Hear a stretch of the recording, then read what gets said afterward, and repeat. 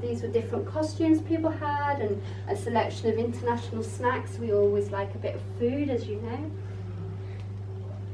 Okay, so you're going to go to the Students' Union later, but the Students' Union at British universities is a really essential element of it. But it's very diverse. I'm not going to talk too much about it now, but it's got facilities, it's got eating facilities, it's got bars, but it's also got an advice service, and it's got elected officers, students who are there to campaign for student issues. And then they also manage lots of different student societies, opportunities for students to get involved in what they're interested in. Some are cultural societies, some are music societies, but you're going there later, so they'll be telling you a little bit more, I think, about what the Students' Union do. So we're very pleased as well to work in partnership with them. A lot of the campaigns we do in partnership, and we're trying to plan together, so we're sort of reinforcing those key messages that we get out to students. So the community at Keele is known as the Keele Bubble. That's what it's frequently referred to by both students and staff. So it is a community, and as some of you have noticed when you've been walking along, there's great facilities here on campus for everybody. It does have a great community feel when there's more people here, which isn't what you're experiencing. This is a photo actually of our Welcome Festival. So this is the first weekend when students arrive, and it's got a marketplace and activities and things like that. Just a few snaps of Keele there for you to see what it's like when the sun's shining. Okay, so yeah, these are the facilities. Again, you'll see these later, but we've got bookshop, chemists, the supermarket, the bank. I think everything you need really, which is why, as Ian said, some students don't actually leave the campus, so that's maybe not so good. We've also got a great nursery here on campus, and this is one of my colleagues from the Student Services Centre, two of them actually. So you got this nursery for a woman who already have kids? Yeah, nursery is like a creche, so childcare facilities. So staff who've got children can take their children there. Students can, but the students don't use it, unfortunately, as much as we'd like. But yeah, it's a fantastic facility. Yeah. I mean, we're a campus, you know, and that's where it brings its challenges, but there is a need to build an infrastructure to support the workforce, and that's a relatively new nursery.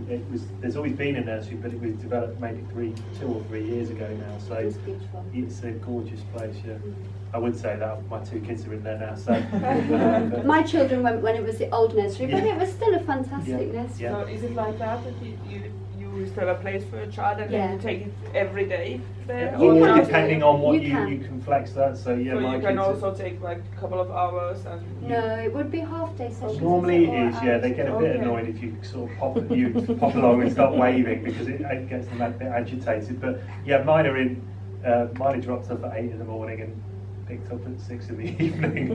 But you can fit it around your shifts, you know, so if you were part-time or you had someone else to care for the children. There's a lot of kids who are in there for 1 day a week, 2 days a week, you know, Tuesday or a Thursday to suit.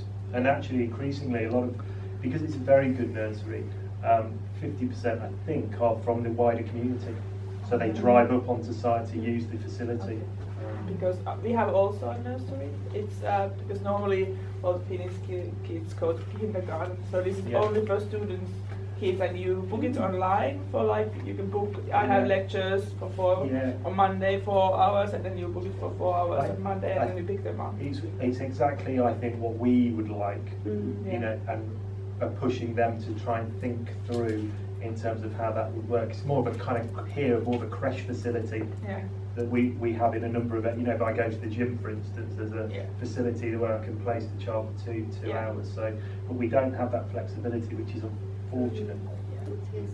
But we'll keep pushing, working together. More shots of Keele campus. We're very proud of our campus. We do have a regular market that comes up, and this is a shot from the Students' Union again, facilities, and that's in the Chancellor's building where we were this morning. So going back to community, so yeah, I said to you, we've got this bubble, but we want everybody to feel part of this bubble, and that's why it's important to work with international students, to work with students with disabilities, we do a lot of focus groups and talking to students to find out what the issues are, and Yiwei's doing a particular project focusing on that with Chinese students, which is great. So we listen to the students and then we try to see what we can do to address things. We can't address everything, but you know, we like to be aware of what the challenges are so we can work towards them.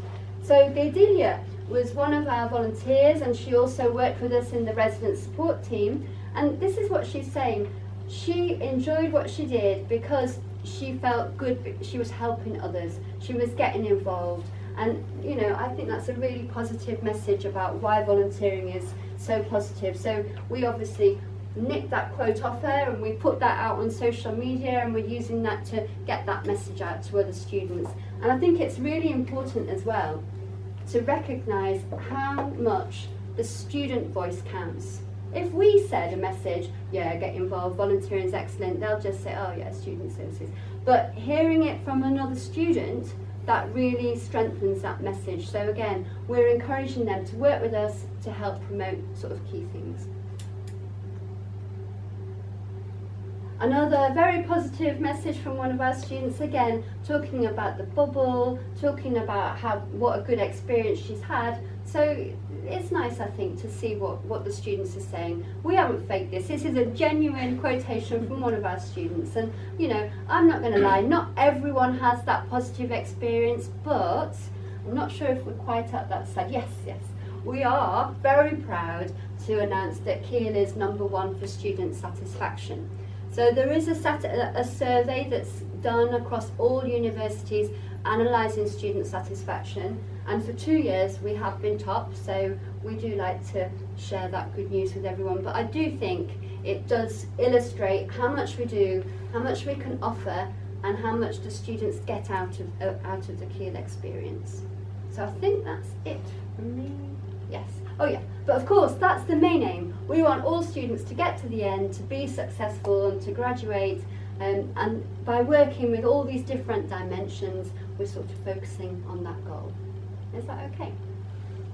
Is there anything anyone would like to ask about what I've whizzed through there?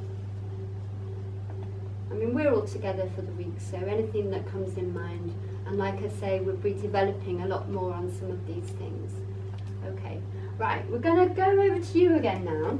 So I'd like you to think about what's happening in your countries, what's happening for you, what are the big issues personally, your institution and your country, and you might want to think about maybe some of the challenges, because we've got challenges. So if you just take a few minutes, we're not going to do it in groups, we'll do it individually, and then we'll just share your ideas on the board there. So just 1 or 2 minutes to think about your priorities, your challenges, you, your institution and your country.